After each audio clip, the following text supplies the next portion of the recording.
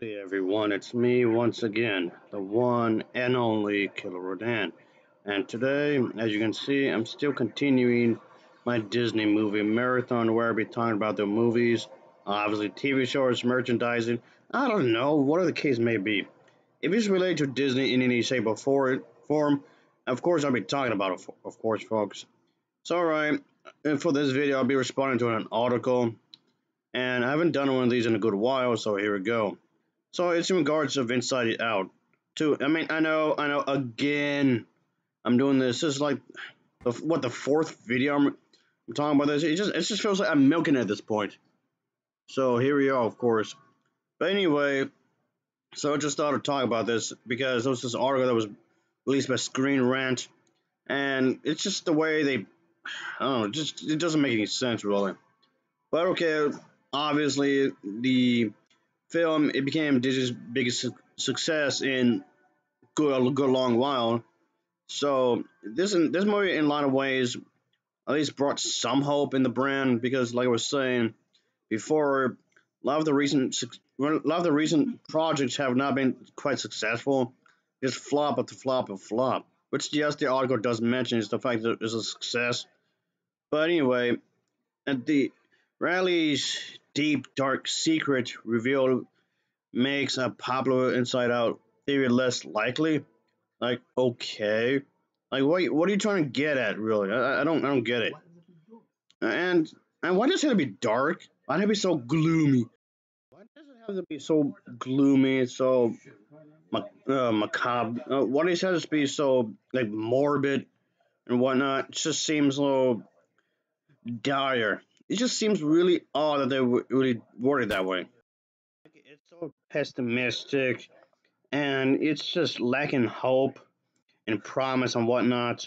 And okay, so really, Riley's deep dark secret in Inside Out 2 has isn't what the fans expected. Yes, this of course comes to the LGBT plus community.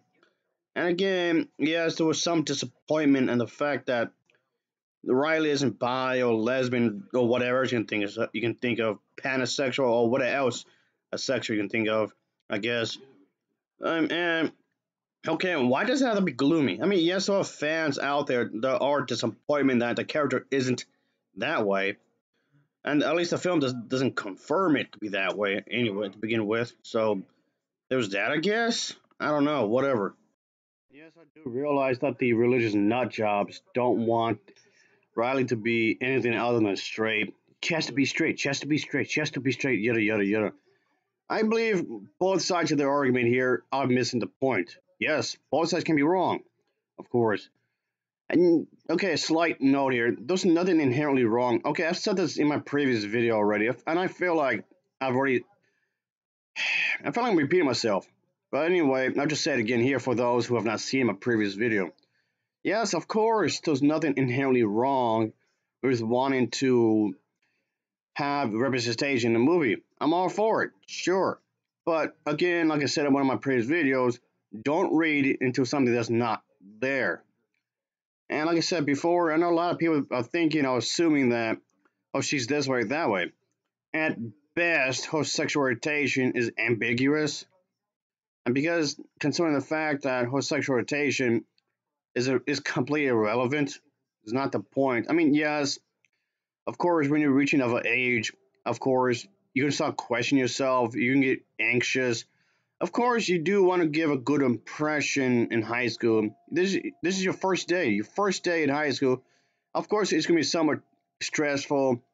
Or maybe something's more stressful than others, depending on who you are, I guess. Depending on the circumstance of the situation, of course. But point being, yes, everybody wants to have a good first impression, and everybody wants to make friends and whatnot, which in itself doesn't have to be a bad thing, of course, and obviously, but it's gonna be stressful, of course. And Riley herself, she's freaking out and she's wondering what should she do, and she's hearing this about this popular kid, and this very popular kid is part of this hockey team that she wants to get into, and of course, she wants to leave a very very good impression on this popular kid, just so she can be part of her team, and that's fine. There's nothing wrong with wanting to be part of a team or not. But I think the whole thing with peer pressure and whatnot, at the end of the day, Inside Out 2 is basically this. coming of age story, right? That's what this ultimately is. Ultimately, at the end of the day, it's she's still coming to terms that life changes. Life can't be how it was in middle school. Life is not how it was when you were like maybe 8 years old, 9, or what have you. Things change.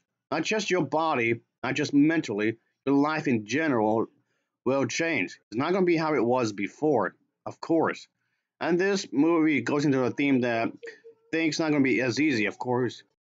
This article goes on to say that Inside Out 2 reveals that Riley has a deep dark secret, except that it doesn't. That's not in the movie at all whatsoever. But in the sequel, it makes one popular Inside Out theory less likely.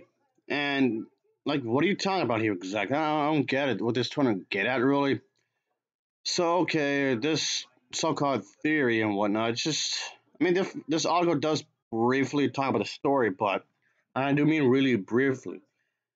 Okay, so yeah, the film apparently takes place several years after the first film, even though it's not really that long after. Really, I want to just maybe a short span of time, really, leading to many theories regarding what had happened to Riley in the years that had been, I guess, skimmed over between the two films. One theory stood out above the rest, according to the article, stating that the most popular and why Inside Out 2 doesn't explicitly confirm it, but that's likely. Okay, the wording here is kind of repetitive here. But anyway, it goes on to explain that Inside Out 2 has finally been released, like, no kidding, with the film being a sequel that a lot of people want to see. Of course, obviously, to the Pixar's beloved film from 2015, and now that for viewers to see. So, okay, we already know that. So okay, so at this point, those new emotions, which of course you can guess yourself, that's what you think.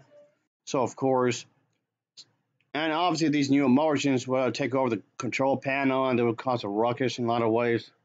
In other words, they're running a rampage and whatnot. But again, what is this dark theory we're talking about? It's of course, like I said before, I already said it already. It's the fact that she's being theorized and she's part of the LGBT plus community. But what's so dark about that? What's so gloomy about this kind of thing? I have no idea. How is this like something super depressing exactly? I don't know. But that's what this article it just keeps beating her head with that something to do with gay stuff, gay, gay, gay. So and then there's like something in regards to that, of course. This article is just terrible. It just beats you in the head over and over. Something to do with gay people, something to do with lesbian, bisexual, and whatnot. Like, none of this is in the movie. I mean, if it was, so what? And I'm not complaining about the fact that it's in there. What I'm complaining about is just these people like this are reading way too much into something that's not there. It's that she burned a rug. Like, what are you talking about? I know the article is attempting to act as if that there was something deep about this, something menacing. Like, what? All right. I mean, yes, when it comes to that age, when you're 13, 14, and around this age, if you do something super embarrassing, of course you want to keep it to yourself. Of course you don't want to tell your friends, your peers, your teachers, or even your parents. I'm pretty sure there's a lot of things that someone around that age had done something really, I guess, really rebellious, maybe. They just want to keep to themselves, which is a normal human reaction. A lot of kids have done that, actually. Is that what you're referring to? Like, she did some embarrassing stuff? And yes, the movie does get into the whole idea that she did do something super embarrassing, and she doesn't want to tell people, which again is very normal. And what's so dark about being part of the LGBT community? You have not. This article has not explained anything. As if it's so bleak, so clueless, so devoid of cheer or comfort or whatnot. Like, so, it's utterly disheartened. Like, what? Anyway, thanks for watching, folks, and take care. See ya. Oh, yeah.